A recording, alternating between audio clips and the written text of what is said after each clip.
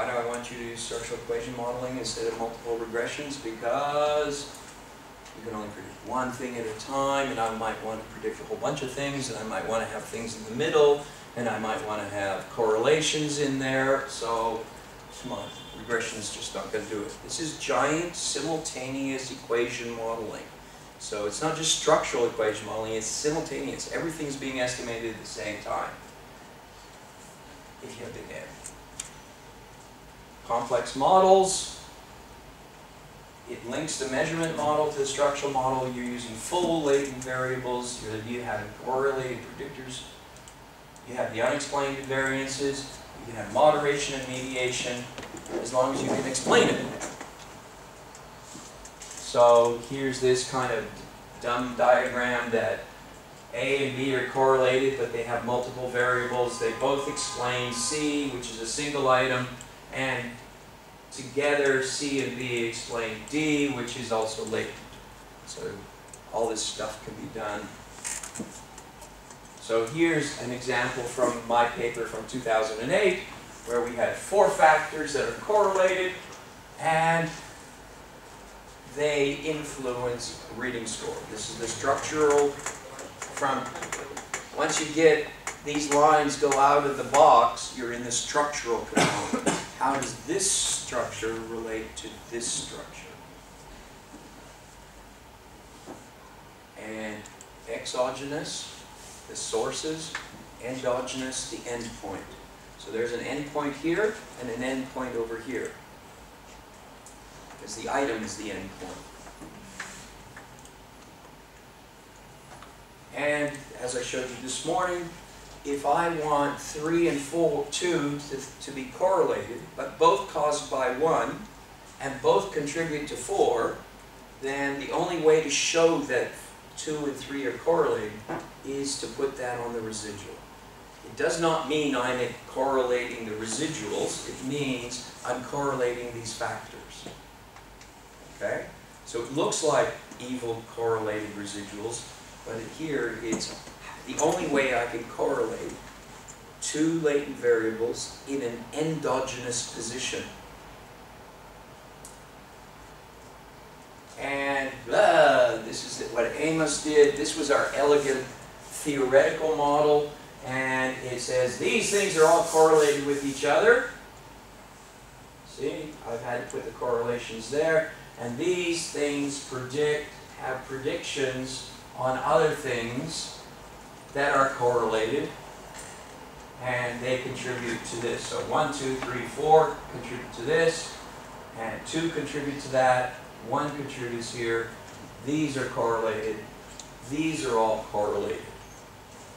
So in order to do this, we sometimes use the residual to get away with that. So, the exercise is beliefs about assessment, which you played with. Do these beliefs influence how they choose, what they choose about assessment? And as an exploratory technique, which I report in the article in 2009, we did first a multiple regression analysis. This factor score, and you had to do it separately. This interactive score, and it only explained 2%. And there were only 2 significant and almost significant predictors. And then this one, we got 8% variance explained. So the regression analysis is not very big effect. But when we put it into the structural equation model, those same 4 1, 2, 3, 4 predictors became 32, 33, 14, and 17. So yeah, this is smaller than that, but they're much bigger than 2% and 8%. Much bigger than 12, 10, 14, and 14. They become 32, 33, 14, and 17. So structural equation modeling, because it's got all the data, all those variables, all those relations at the same time, can end up having a bigger effect. It's a truer report. This is the IQ study that I was mentioning before, where you can see the student's performance on an IQ test, that four sets of items, influence how students perceive assessment and how parents perceive assessment. So, the more you're better at IQ, the more you say, I cope with testing. That's a really good news story. Smart kids cope better. If you have high IQ, you don't worry so much. Yay, that's good. We don't want kids to worry at school. We want them to be happy. Don't worry, be happy. They then also said their parents didn't hassle them as much. They also said, no, we don't get tested a lot. The kids who are smart don't think they're being tested. If the kid was smart, the parents also thought, no, the school's not demanding too much. They're not putting too much demand. My kid's coping. If their kids had a higher score, they also thought, well, having grades at school is a good thing. If my kid is successful, yeah, sure, grade him, test him, not a problem. Is the school putting too much pressure on? No, it's not. -30. Parents, if my kid is smart and doing well, I don't think this is a problem. So all those parents who are worried about their kids, maybe they're just worried that their kid is dumb. Question about what's this data will this data collected once at Yes. one time? Yes. When you speak about prediction or influencing, is it okay to have not many, maybe a single direction? You're talking the fundamentals of, is a structural equation model that looks like causation actually proof of causation if it's not an experiment or not a longitudinal study? And the short answer, of course, it's not proof, but it's surely indicative, if it's consistent with theory, that maybe this is a good theory to work with, so let's experiment with it.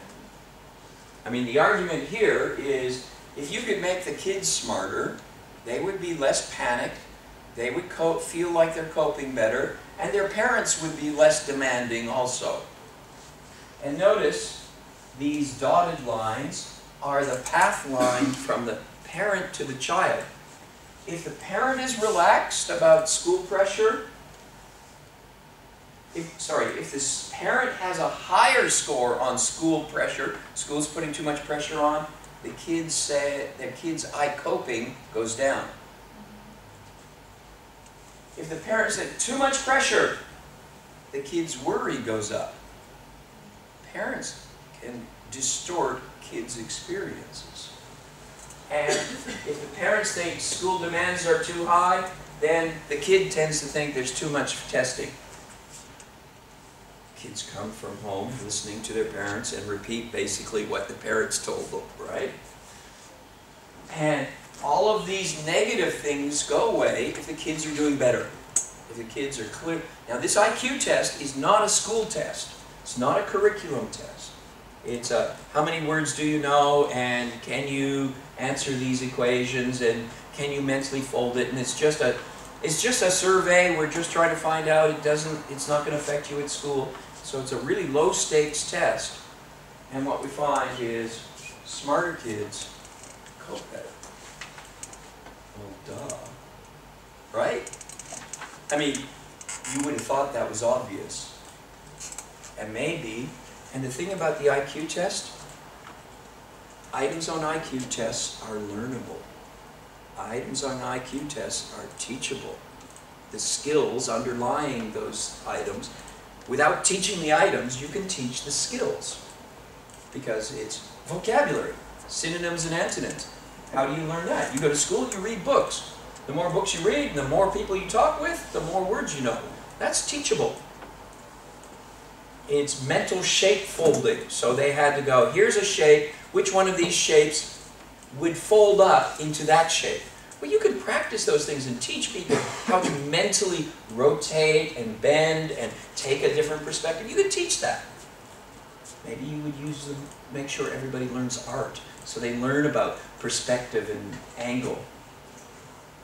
And the other one was simply math skills. Well, you could teach math skills. I mean, we've been teaching math skills for a long time.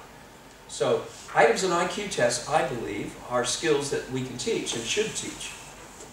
And if you teach the stuff that's in here, the kids will be happier, the kids will be more relaxed, the kids won't be panicked, and the parents will be okay too. That's the hypothesis that this model generates, but needs to be tested.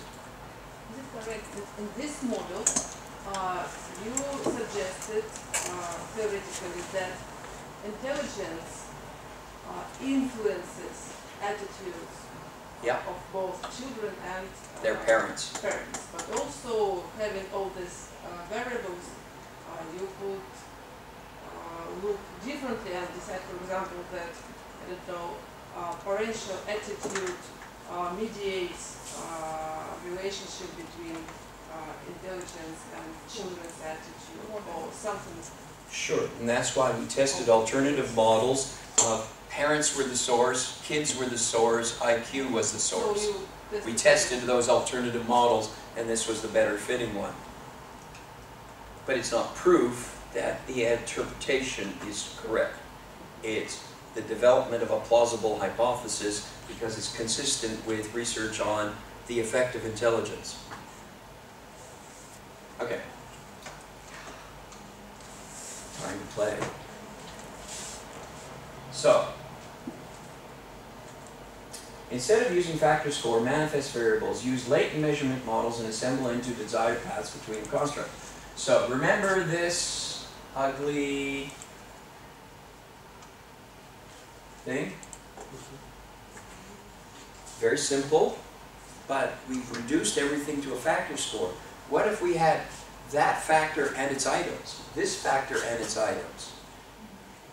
We've seen that model, so we want that model explaining this, and see if you can get a solution that says, with full structural equation modeling, that how kids perceive assessment influences which practices they select as assessment. And there's your syntax. So there's your factors, specify, run it.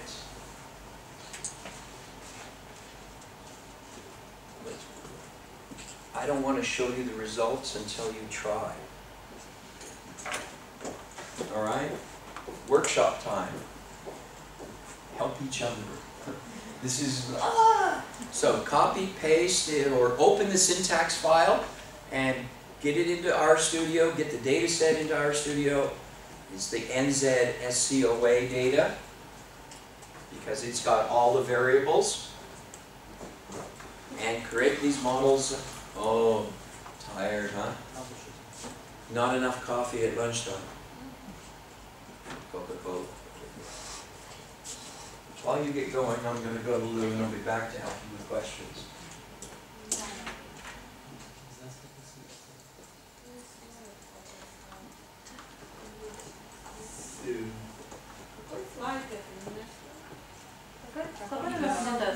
Это презентация Alternative Models. Slide, это 71. Там есть синтакс и все другое. База нам взяла, скажи, да? Yeah. You're right.